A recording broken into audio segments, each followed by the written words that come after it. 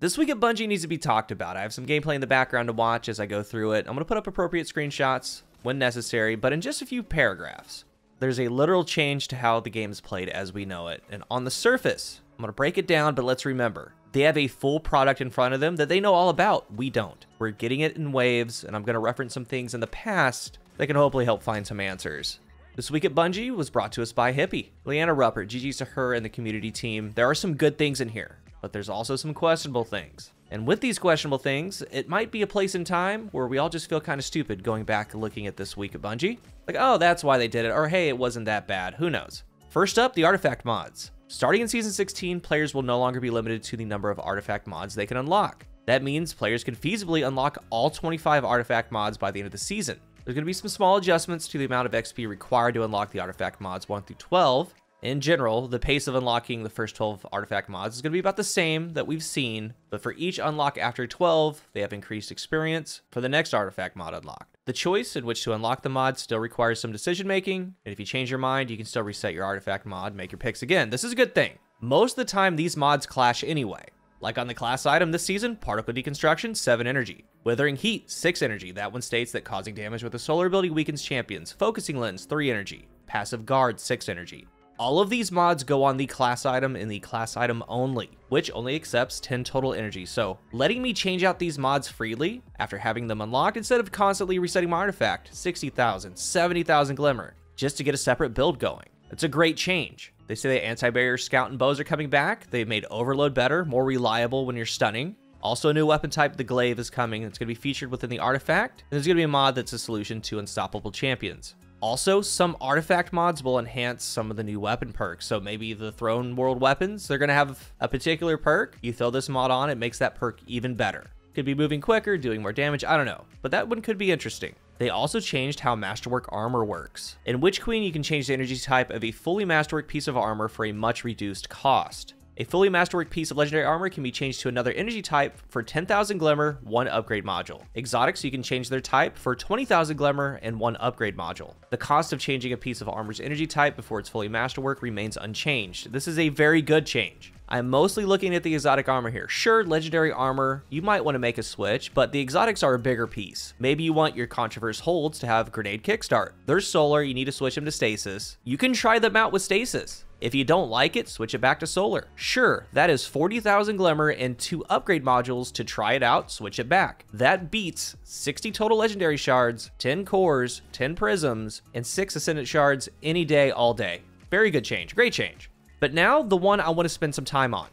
They're making a change to the way our Guardians create orbs of power. And again, reminder, they have a full understanding of what they're doing, we don't, so I'm going to bring up some things in the past and present on the topic. On the surface, I kind of hate it, but we don't know until we know. And again, we might look back and say, oh, that's why they did this, that's why. Elements of the new weapon crafting system will encourage you to use many different weapons and ask you to burn hard-earned masterwork materials on weapons that you may only be using for a few hours, just to generate orbs. That seemed like a tall order. This, combined with our desire to act on consistent feedback that players want to be able to generate orbs of power with exotic weapons that don't have catalysts yet, led us to the implementation we'll be using in the Witch Queen and beyond. Orb generation on weapon multi-kills will no longer be a function of a weapon's masterwork status, but will instead be provided by a suite of armor mods, which are unlocked automatically for all players, which plug into the helmet armor mod socket. Each such mod will apply the orb generation effect to all weapons that you have equipped of a particular damage type. So a single mod is going to cover multiple weapons in your arsenal if they share the same damage type. This also applies to weapons that changes their damage types, like Hard Light, Kinetic Weapon with Osmosis. They say we will continue to create exciting catalysts over the next few seasons, but in the meantime, you're going to be able to generate orbs with Cloud Strike, Thorn, Thunderlord, Terabot, and many other weapons in the game. Okay, first of all, this is game-changing. This is a system we've used since the day it was introduced, years ago. A system for builds, a system of a full gameplay loop cohesion. Before I get off into it, there are a couple things to keep in mind. In the replies, Leanna said, it's going to be tied into something to be announced later on in the year, and another important one from Kevin Giannis a while back. With the near future,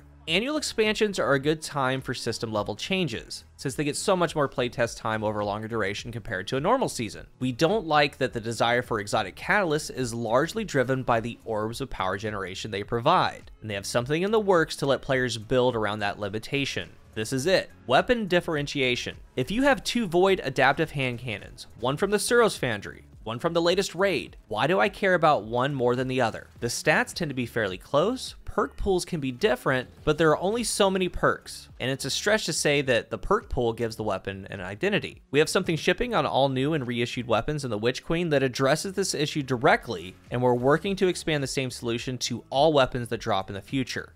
These tie together, weapon differentiation. There's a big change to weapons brewing. This decision that we're seeing of no more orbs on masterwork weapons is a result of that. We have crafting coming, and who knows what they're going to be doing to the weapons. Maybe redoing the frames, maybe giving them special things for specific activities like in PvP. Maybe this pulse rifle takes less flinch and strikes. This scout has plus 60 more stability. Just throwing things out there. But there does appear to be additions to the weapons coming. Having orbs being tied to armor and not the weapon perk folder means that in theory that innovation should be possible. And hopefully that's exactly what they're doing. More perks on weapons, additional intrinsic perks, and more add-ons. As I said though, on the surface, I don't like it, because on the surface here, orb generation on a masterwork weapon double kill is near vital to a lot of builds. It really is. Everywhere. Say you're in PvE, being chased by dregs and an overload just kind of teleporting right into your soul. Boom, double on the dregs, orb drop, pick it up. You now have protective light. A simple thing, but vital to how we played. In the Crucible, charged with light, high energy fire. Getting a double, picking up the orb. This was a main source of getting charged with light and using those mods. That's for all of them. Firepower, Godslayer warheads, reactive pulse, surprise attack. All those builds that were started by that weapon double kill, gone.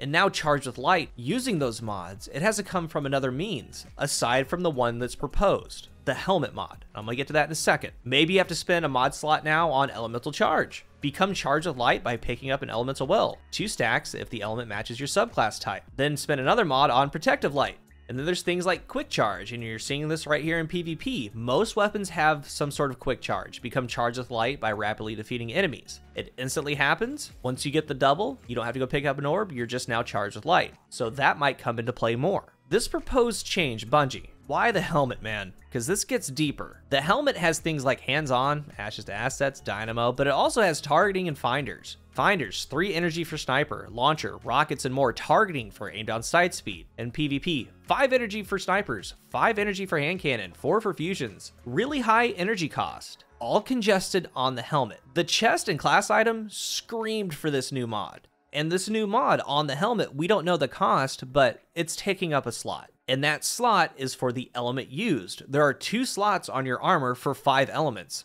kinetic, stasis, void, arc, and solar. So you don't even get to cover them all. To get charged with light, getting orbs on doubles. Say you're running Huckleberry and a 1,000-yard stare. Well, you'd use something like the kinetic and void orb generation helmet mods, but then you still have your solar rocket launcher. You still have your finders, targeting if you need them. It's just heavily congested. That's what I'm not too sure about. In the end though, like I said, maybe weapon orb generation walked so weapon crafting could run. We have no idea what weapon crafting is going to bring. That goes for materials, cost, time, possibility of new perks, new intrinsic perks, and more. I really hope that the juice is worth the squeeze here. It might be. They made this decision, changing this entire system, so it could be. That's what leads me to believe that it might. So I'm going to hold full opinion until we get more info and then ultimately in our hands. But the issue right now for me, it looks real bad. But it's because we don't have all the information. A lot of builds freedom were killed because of this. Everywhere. PvE, PvP, Gambit, doesn't matter. Take the example of the dregs and the overload for protective light. The only thing I'm really not liking is the placement of the mod, then the cost of all the mods in the game congested on the helmet. So maybe more spaces or energy is added to our masterworked armor. That's going to open up space, open up mods, especially if it's combined with the reduction of the mod cost on a lot of mods. Some of them are way too high. Who knows? Time's gonna tell. If you're new here, remember to hit the subscribe button, and if you are subscribed, thank you so much for your support. Let's talk about these changes down below. What do you think about all this? Thank you for watching, and until the next one, I am CoolGuy.